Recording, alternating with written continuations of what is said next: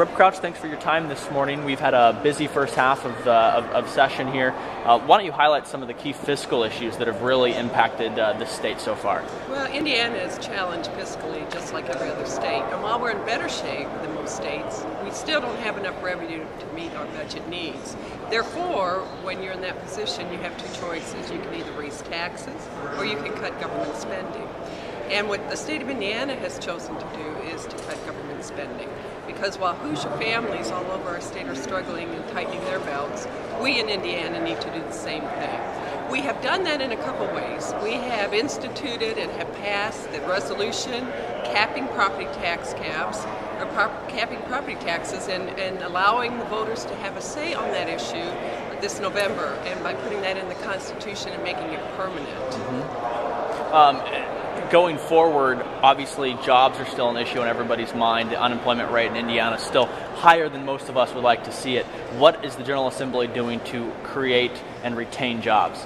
Well, one of the really important things we did this session was that we passed a bill out of the House saying that state contracts, money that is used with state tax money, that those contracts and those jobs use Hoosier workers. So contractors and subcontractors have to have 80% of the workers on those state projects Hoosiers. So we will take what we can and we will use that to give back and to provide jobs for Hoosier families.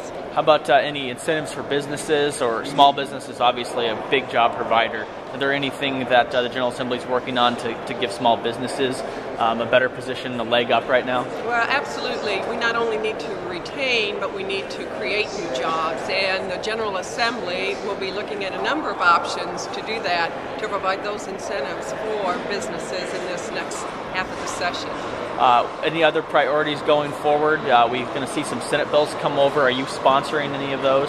Actually, I am sponsoring a couple of bills. One has to do with allowing police and firemen to designate beneficiaries to receive their portion of their contributions into their pensions. In fact, that bill is actually going to be heard and available for second reading amendments today. All right. Thanks for your time today. You're welcome.